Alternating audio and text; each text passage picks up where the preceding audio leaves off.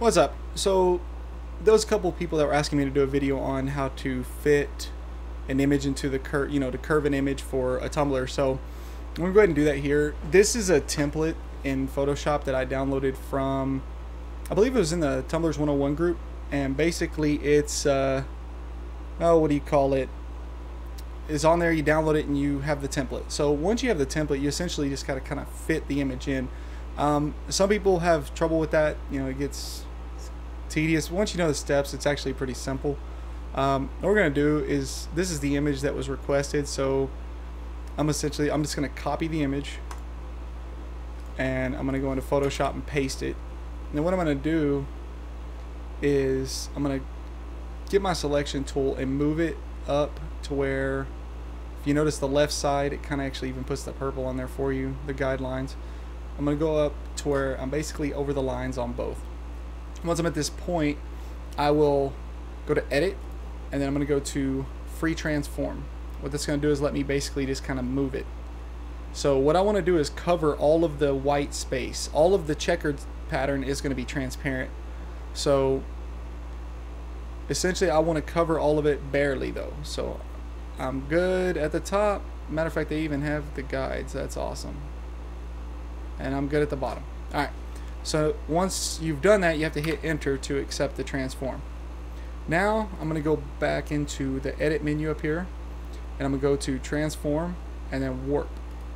And this essentially gives you some little pinpoints where you can move the image around. So first things first is I'm going to get this corner. It's going to look funky at first, but you essentially want to drag this corner right inside this white.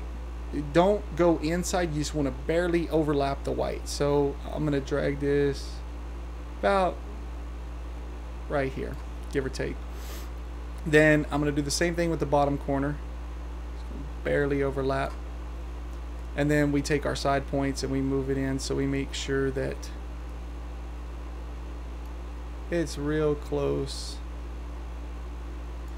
Okay, we're pretty close. We're going to straighten it out a little bit, and you can use these as a guide with the gridlock, so just, you can play with it. The key thing is just making sure you're barely overlapping that line a little bit.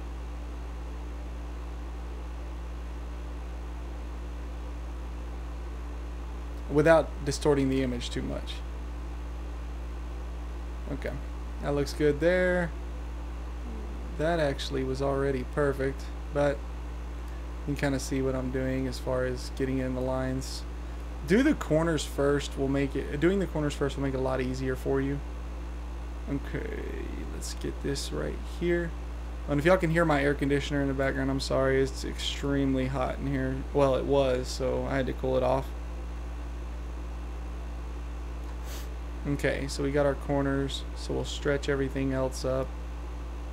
And if you find that you're having problems getting it in the line, move it left or right. That'll help. It'll kind of distort a little bit, but distort's a wrong word, but it'll make the image look weird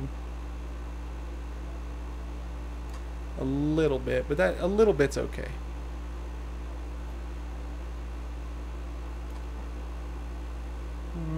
Check before even around. It looks alright. So we'll bring these in, kind of make them just barely outside the line there. And what that did was that kind of goofed that up, so get that. We'll check our border. Everything looks pretty kosher, so we'll save it. So this essentially is fit this into this image. Now when you print it, you're going to cut it out anyway, so just go from there on how you do that. But we're going to go to file, and we're going to do, if we save, we're just going to be saving our template file, so don't do that. Do I believe it's used to be called save for web. I don't see that.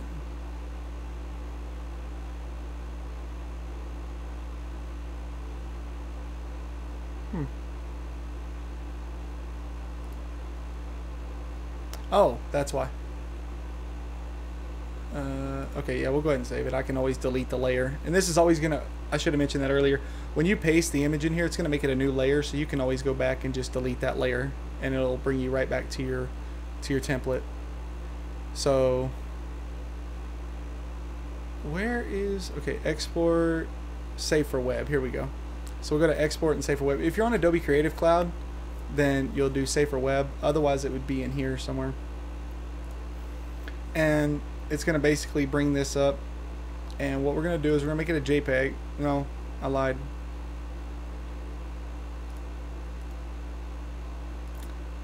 Make it a PNG. No, I'm going to look at a save option real quick before I tell you that that's the best way.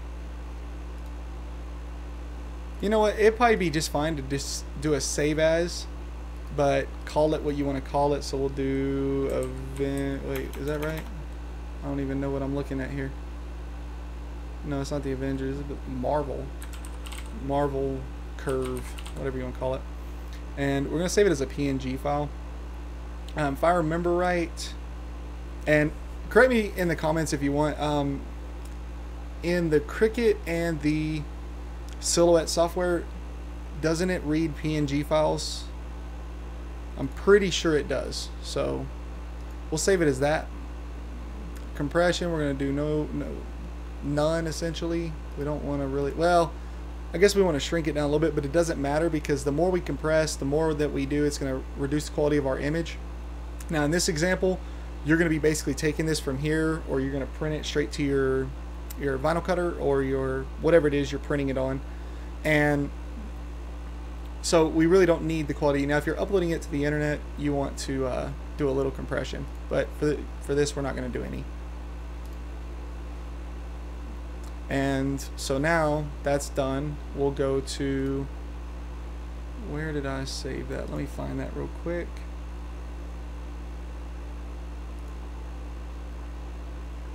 That's another thing. Make sure you know where you're saving your pictures. Guess I can just do this. Pictures, Photoshop. Okay, fair enough. Pictures, Photoshop. Here we go. And this is what it's going to look like. Right here. See, now this right here, I would actually tweak this a little bit. You can see the white border there. So what I would do is, you always want to check your work. I wonder if I can get back into it. I'm pretty sure I can. Let's go to transform and then warp again. We'll just drag that down just a little bit. And keep in mind, this is going to because I saved it, I'm pretty much having to start over. So you want to get everything done the best you can while you're there. It's close. Let's see how it looks. Alright. My curve line is off some though. You can always Control Z or Command Z if you're on a Mac to go back.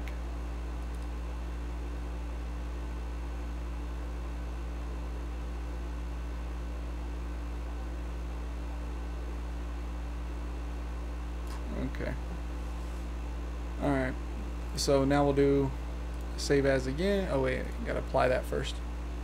We're just gonna save it as the same image, so we'll overwrite it. Okay. Now let's see what it looks like. And then it's not the right one.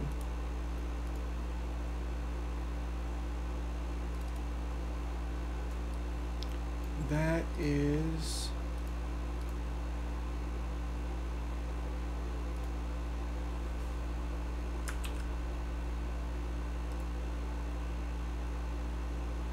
transform.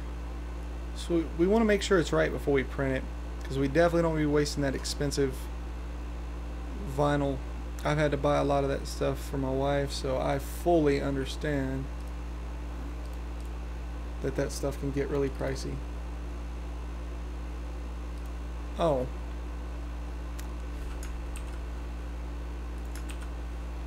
Okay. Let's go. At this point, I think, yeah, I'm gonna undo that. Okay. That was the problem. I didn't have that side down enough.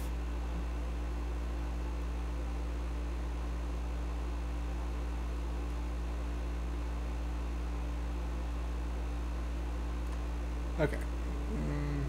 Keep doing that.